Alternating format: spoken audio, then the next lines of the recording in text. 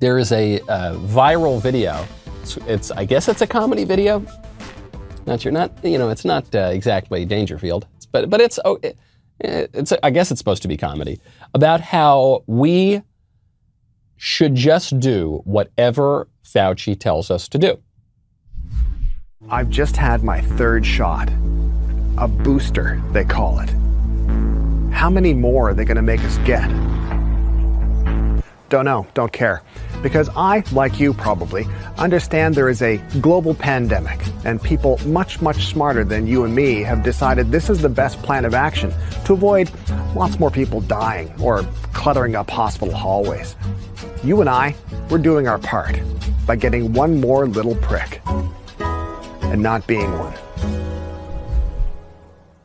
And not being one. So just do whatever Fauci says, even though Fauci's contradicted himself at least half a dozen times during this epidemic. Just whatever he says at this moment, do that, because these are people who are much smarter than you and me. Listen, buddy, I'm not disputing the fact that these people are much smarter than you.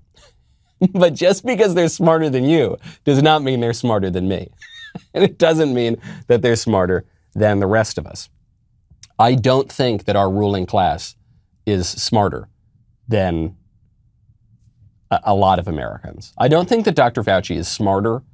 He's certainly not wiser than the great many Americans who oppose him. I don't think, whatever little he knows about some scientific field, he doesn't seem to know jack diddly about philosophy, morality, political philosophy, our system of government, or much of anything else for that matter. And these questions really should weigh into our decision on how we react to his edicts.